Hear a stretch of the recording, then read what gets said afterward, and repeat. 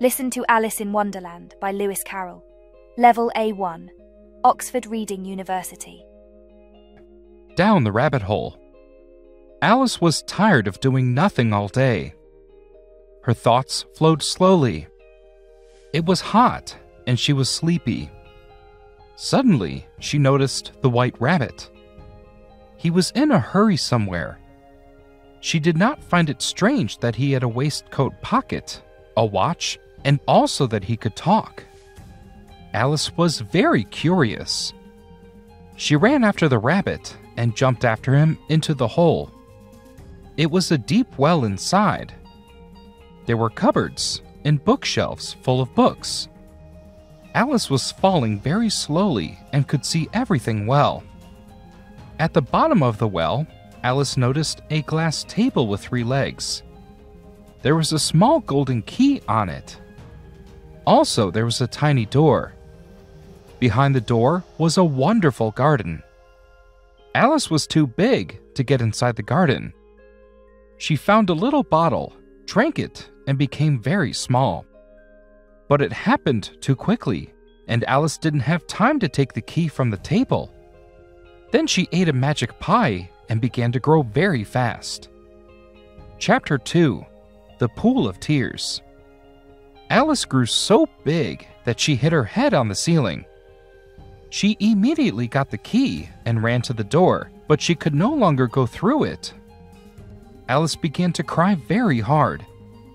Soon, a large puddle appeared near her. At that moment, she noticed the white rabbit. She called out to him. He was very scared and dropped his gloves and fan. Alice picked them up. The fan was magic and helped her become small again.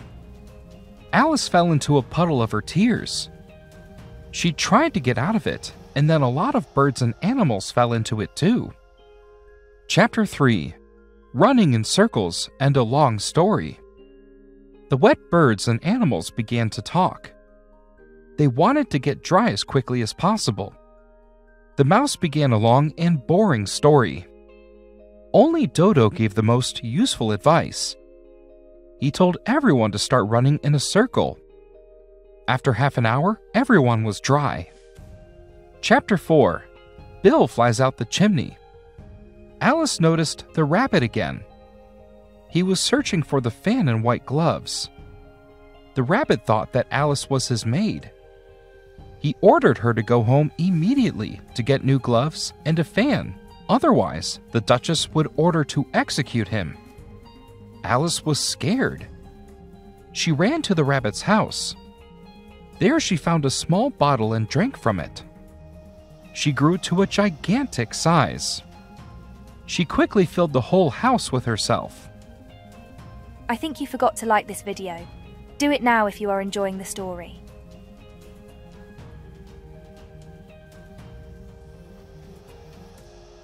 She was able to shrink only with the help of some pies. Alice ran away. Soon she saw a huge mushroom with a large blue caterpillar on it. It was smoking a hookah. Chapter 5: The Blue Caterpillar Gives Advice. Alice began to complain to the blue caterpillar about her changes in growth, but the caterpillar was not interested. The caterpillar only advised the girl to eat a piece of mushroom if she wants to grow or shrink. Alice took a piece of the mushroom and grew to the size she wanted. Then she went to the house that stood nearby. Chapter 6: Pig and Pepper. Alice went inside and found the kitchen. It was impossible to breathe in it because of smoke and pepper. The cook was cooking soup. Near the cook sat the Duchess with a crying baby. There was also a huge cat in the kitchen. He was smiling.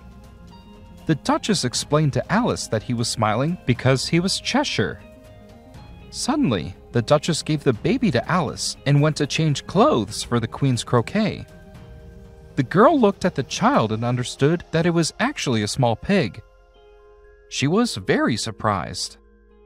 Alice asked the Cheshire Cat to show her the way. He answered that it doesn't matter where to go in this country. Then the cat disappeared, and only his smile remained in the air. Alice went to the March Hare and ended up at a tea party. Chapter 7. A Mad Tea Party. The table was large, but only the March Hare, the Dormouse, and the Mad Hatter sat at it. Alice learned that they were forced to drink tea endlessly. It was their punishment for killing time. They were drinking a cup of tea and starting the next one, because they had no time even to wash the dishes. The Hare and the Hatter began to tease Alice in every possible way. It was very rude, and Alice got up and walked away. Soon she came to a wonderful garden. There were bright flowers and cool fountains. Chapter 8. A Royal Croquet. Alice noticed that gardeners were repainting white roses red. They did that because the Queen had ordered it. Immediately, a wonderful procession with the King and Queen of Hearts appeared. Alice realized that it was only a deck of cards and stopped being afraid. The Queen loved to execute her servants. She invited Alice to play croquet. The game was strange. Hedgehogs served as balls, flamingos served as hammers, and soldiers served as gates. There were no rules in this game. Chapter 9. The Tale of the Mock Turtle. The Queen realized that Alice knew nothing about the Mock Turtle. They listened to his story. A long time ago, he was an ordinary turtle. He lived at the bottom of the sea and went to school. The turtle studied the 4 different branches of arithmetic: ambition, distraction, uglification, and derision, as well as other important subjects. Chapter 10. Marine Quadrille. Mock Turtle continued his story. He said that it was very nice to dance the lobster quadrille. Alice decided that this was a very beautiful dance. Mock Turtle showed her how to dance the quadrille while singing a strange song. Chapter 11. Who Stole the Pretzels?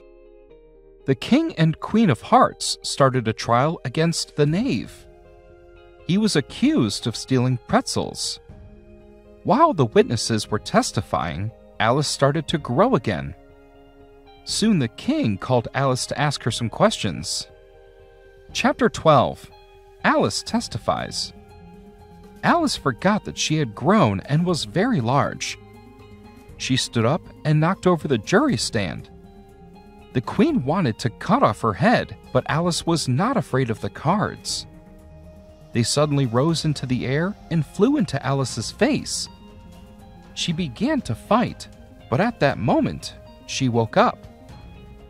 Do you want more English audiobooks with translations and transcriptions? Check out appewa.com. You can read books and learn new words every day. And now, check out another English story.